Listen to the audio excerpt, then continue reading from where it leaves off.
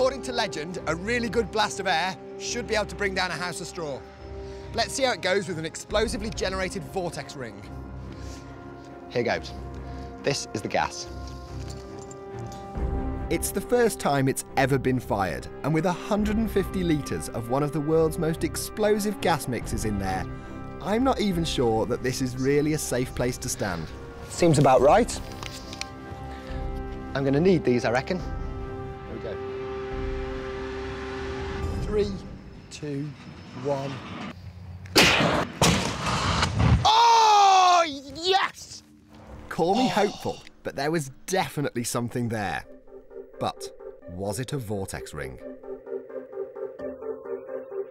Filmed at 1300 frames per second, there is no doubt.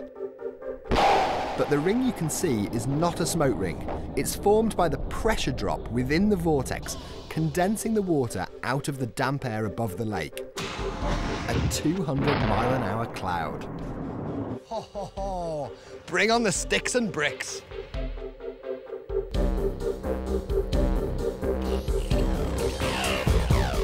Three, 2, 1.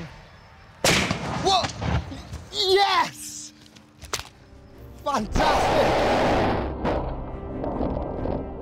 Well, it makes mincemeat of a house of sticks. Bring on the bricks. Even in fairy stories, they couldn't get a blast of air to knock down a house of bricks. We're heading into the world of the unknown a little bit, so we've got to experiment. We're going to try changing the elevation on it, changing the gas mix in there, see if we can get a perfect gas mix. So that's just the right amount of molecules of acetylene reacting with just the amount of molecules of oxygen in the air. So there's no passengers in there, it's got to be all explosion. Let's see how that goes.